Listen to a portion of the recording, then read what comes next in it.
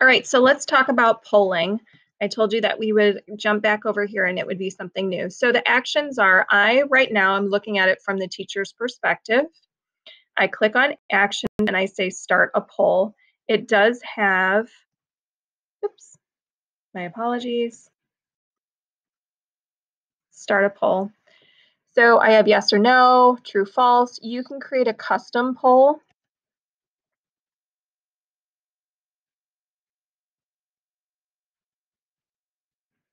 Okay, start custom poll.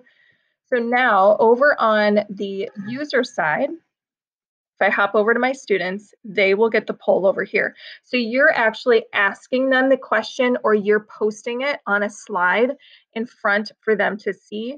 Once they click on it, it disappears for them. You go back over and you can see what theirs are, and then you can actually publish their polling results to the whole class, and then they see it down here at the bottom. So that's kind of how you can get a little take. It doesn't show the students' answers, it just shows you the answers.